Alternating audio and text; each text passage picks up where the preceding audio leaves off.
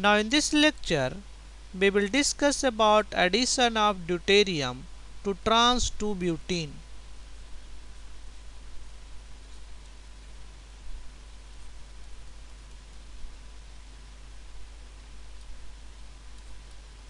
So this molecule is trans 2-butene,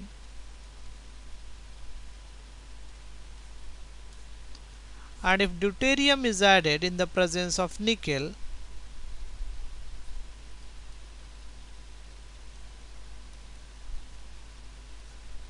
we have to add deuterium on both carbons. On this carbon and this carbon, deuterium will be added and double bond will be lost between these two carbons.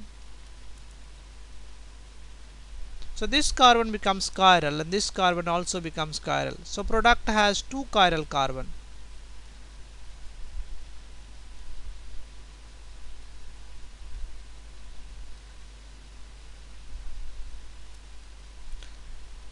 Now we have to identify which of the isomer will be formed in this reaction, because for this two chiral carbon basically total 4 isomers are possible.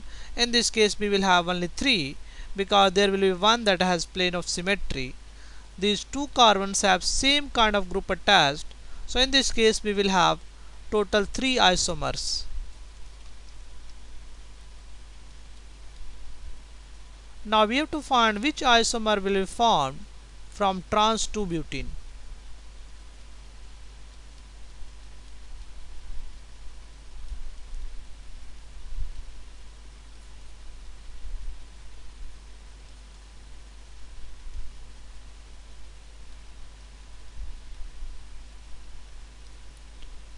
So let us draw the trans 2-butene in perspective drawing.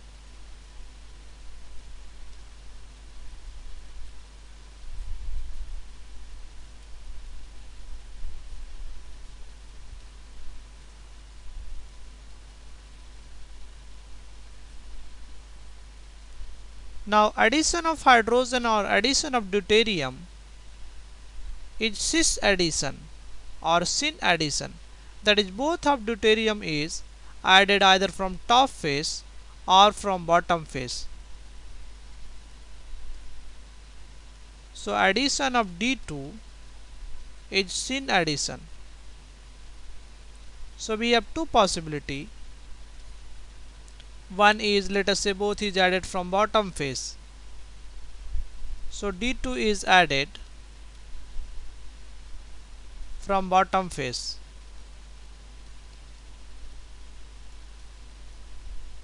This molecule is planar because this is sp2 hybridized and this is also sp2 hybridized.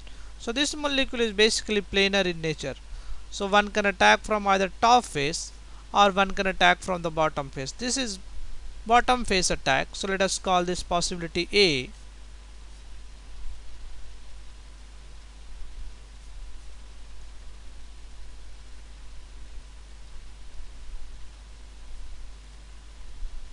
One can also have top face attack, that is deuterium is added from this side, another deuterium is added from this side, that is top face attack. So let us call this situation is B. In this case again molecule is planar. So this molecule is planar.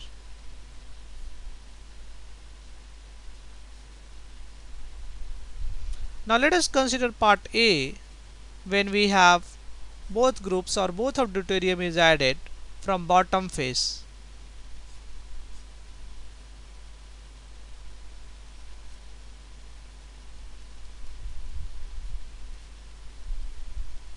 So we have hydrogen here.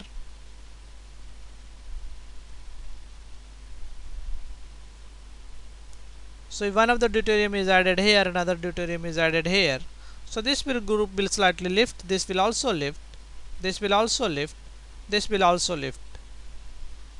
So we can write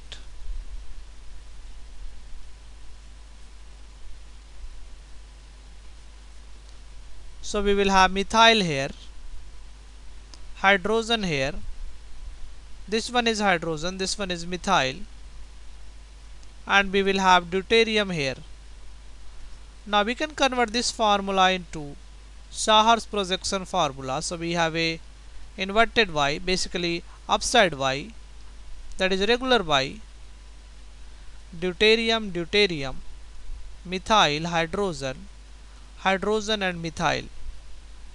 Now if observer looks from the top, he can write feature projection formula. Let us call this is carbon 1, this is carbon 2.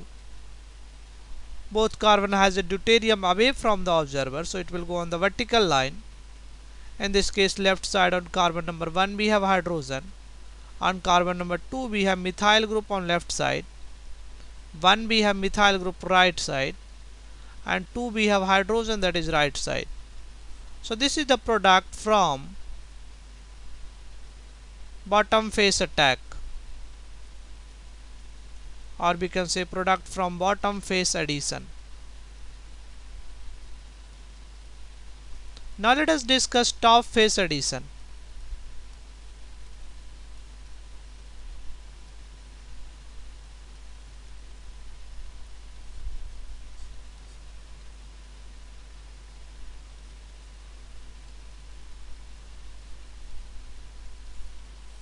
So we have hydrogen and methyl.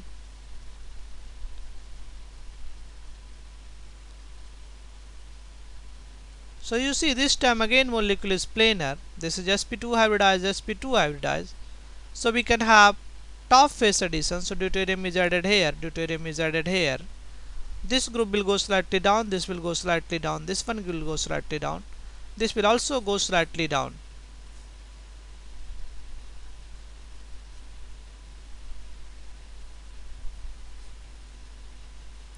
So we will have deuterium here and we will have deuterium here, methyl, hydrogen, hydrogen, methyl. We can draw Sahar's projection formula.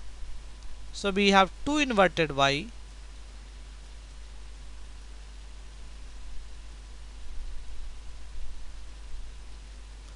now we can rotate this bond so that observer can see these 2 deuterium is away from the observer. So if I rotate about this single bond with an angle of 180 degree,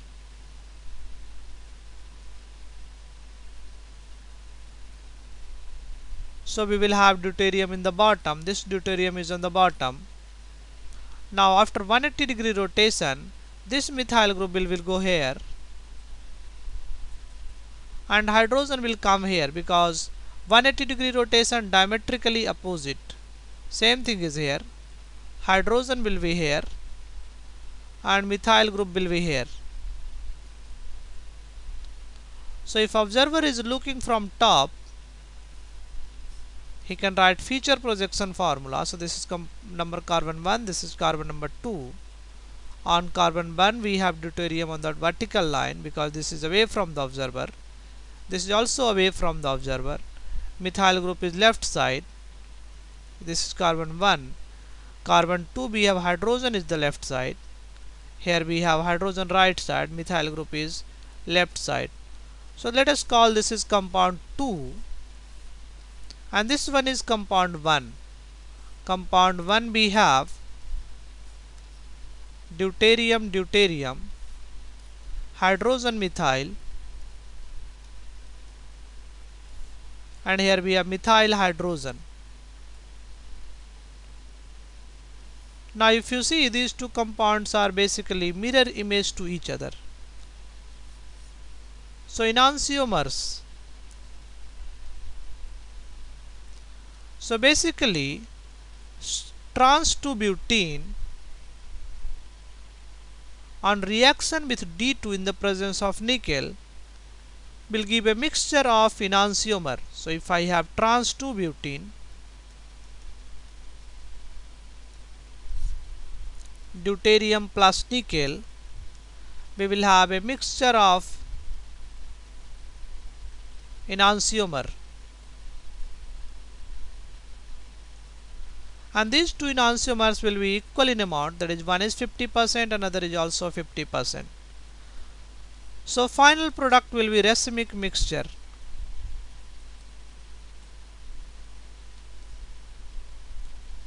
So you see, you can remember if you have trans 2-butene and addition is cis, final product is racemic.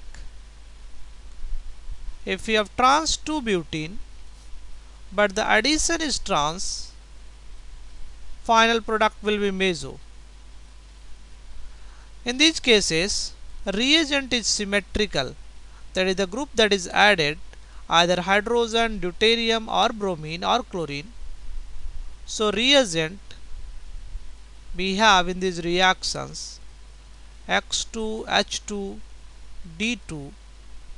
X2 means we can have chlorine, bromine or iodine.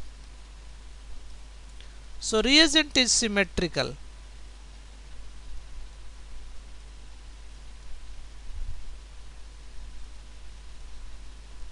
So in these cases we have trans 2-butene, so this is for 2-butene.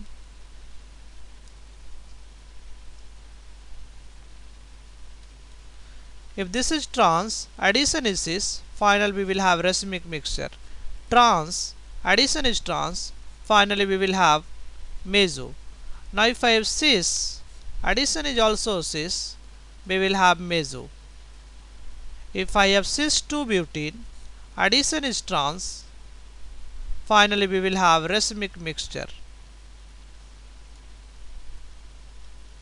So this is summary of addition of different groups on cis 2-butene and trans 2-butene, that is addition of symmetrical reagent to cis 2-butene and trans 2-butene. So this is summary of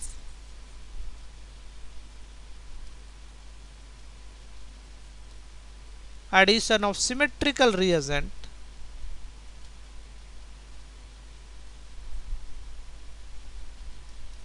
to cis 2-butene